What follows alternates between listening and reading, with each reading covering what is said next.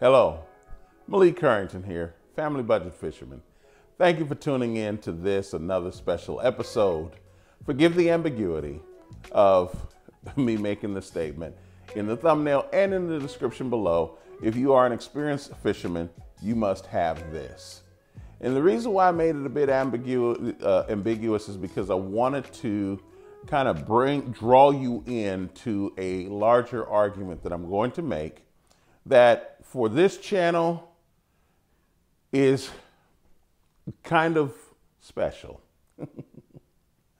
So I would just ask that you indulge me for just a few more moments and then let me know in the comments below what you think of the argument that I'm making.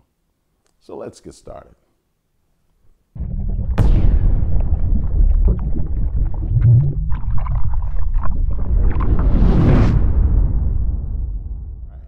So here's the argument that I'm making. If you consider yourself to be an experienced fisherman, you must have a high-end rod and reel combo. And that is to say that the compilation of the rod and the reel should be north of $400 before taxes. And here's the reason why. When it comes to rods and reels, most of us have had some experience on the low end, and we've enjoyed fishing, and we've become pretty good fishermen as a result of it. And I'm referring to men and women, obviously. However, the technology that builds, for example, this rod here, this Ugly Stick Elite, as it were. The technology that went into making this rod was about the best that pure fishing could do, given the price point. This is a $50 rod.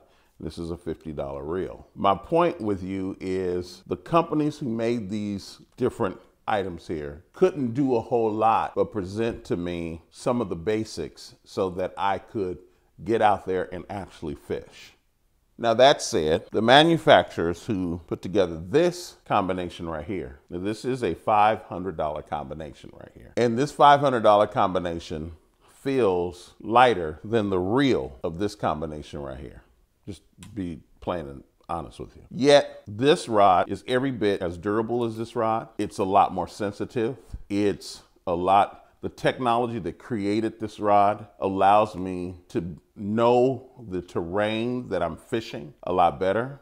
I will know the difference between grass and rocks and sand and gravel a lot more than I would with that $100 combination. And that's because the manufacturers of this rod and this reel spent a lot of money and a lot of research and development to build this rod and sell it to me so that my efficiency went up by a factor unknown to me, but definitely good enough for them to say, spend $500 to get these components. There are certain technologies that you're only going to be able to get from high-end rods and high-end reels that you're just never going to get from the lower end to be able to know what the terrain is going to be. And everyone's got their different style of what goes into the construction of their rod, whether they have high modulus graphite, meaning that they've mixed materials in the rod blank so that it is lighter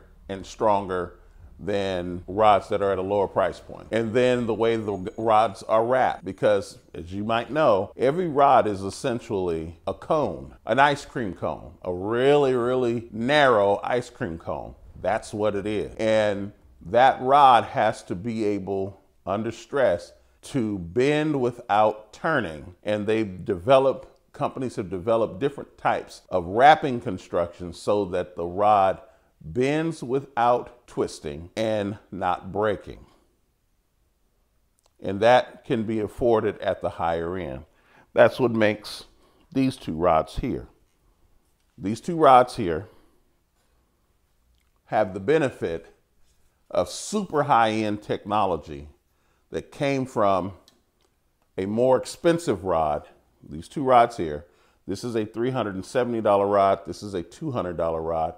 And both of them benefited from technologies that came from a $720 rod. I think that rod line begins at $695. So let's just call it a $700 rod. And The technology passed down to this rod made this rod $370.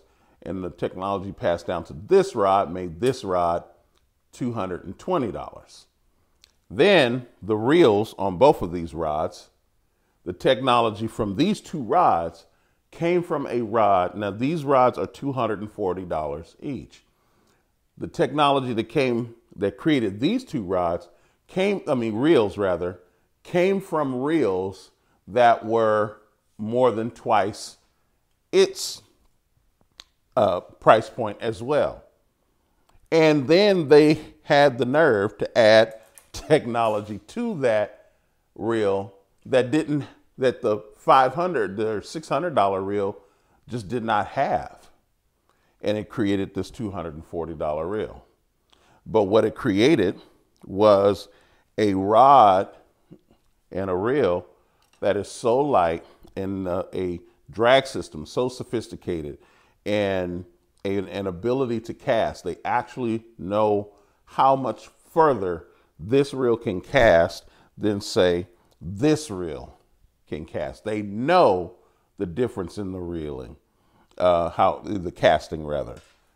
That makes a difference.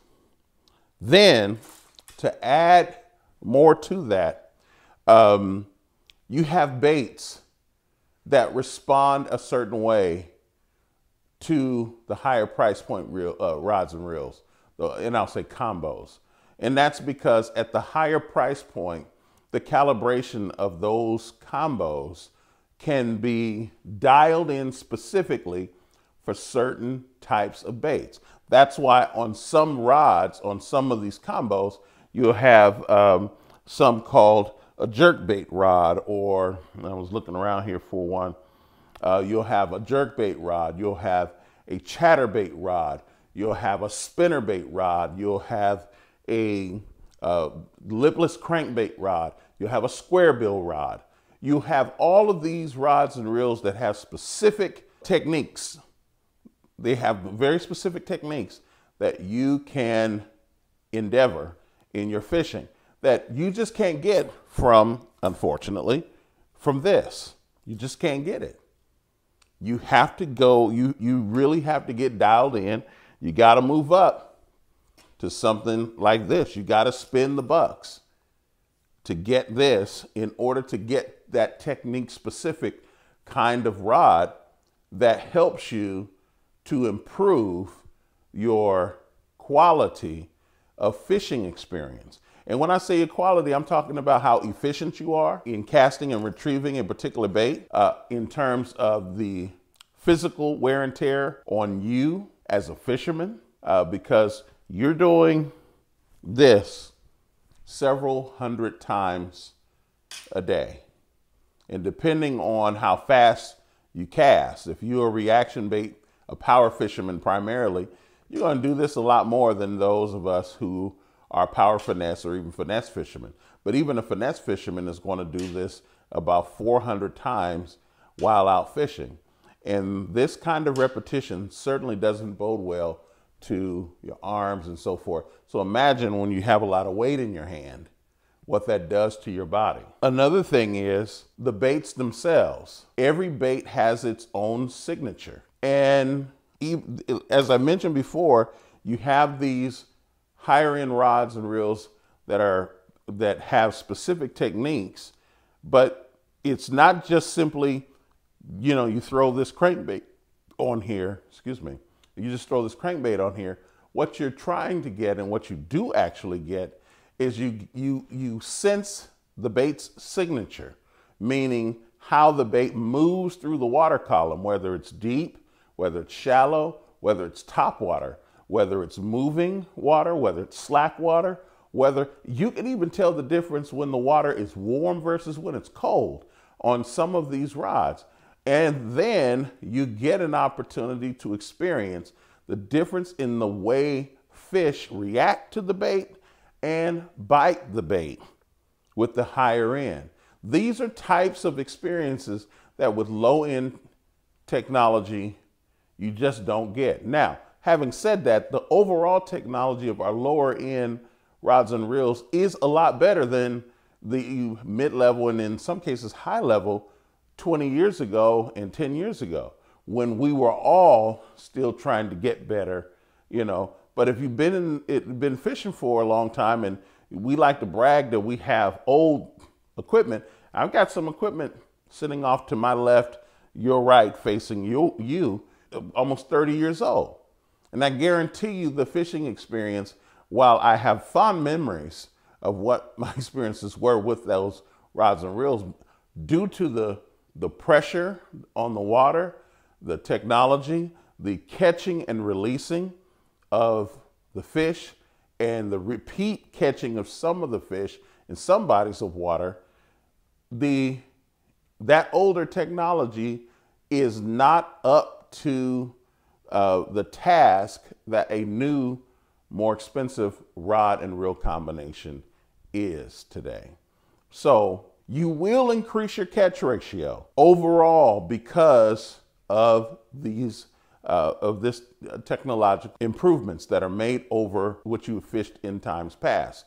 And because you are an experienced fisherman, you know exactly what direction to go. Some of you are power fishermen, and you're going to choose more of the power fishing type rods and techniques. And for those of you who are power finesse, and then those of you who are finesse altogether, you're going to move into the areas where your strengths are, and you're going to do a lot better with those kind of baits. I'll tell you this, for me personally, one of the reasons why I tend to have a lot of baits is because my style changed a lot over the years. My style changed, and it changed faster because I have better technology that I'm fishing with, and it changed faster than the wear and tear on the equipment that I purchased. So that is my argument, that each one of you who considers yourself to be an experienced fisherman, to set aside some extra dollars and purchase some equipment whose value is over $400. And my recommendation is to, if you have to make a choice, spend more money on the rod than you would on the reel, but overall spend as much as you possibly can. Remember, this channel even started off by mentioning how we are able to purchase high-end fishing equipment that fits within our budget. So you got to get out there and make the deals and move slow and find the deals. I'm still suggesting that to you. But for those of you who are experienced fishermen, I'm saying dispense with some of the persuasions to buy lower end equipment and pursue buying the higher end equipment. That does mean that you're going to buy less equipment over the course of a year or so. So you may buy 6 rods in a year. You may only buy 2 or 3, but those 2 or 3, I promise you, will provide for you an experience that's unparalleled when compared to experiences that you had with lower end equipment. Please take that into consideration. I am willing to listen to any comments, questions, rebuttals, or challenges in the comments section below. Please talk to me. If you're on Instagram, same thing. Give it to me. Let me know in response what you feel or how you can assess what my argument is here. All in all, we're always going to do everything we can to never ever break our family's budget, to purchase anything that this channel recommends or endeavors, or anything that you may consider on your own outside of this. But by the same token, within the law and good ethics, get out there and break your personal best. I'll see you in the next video. Take care.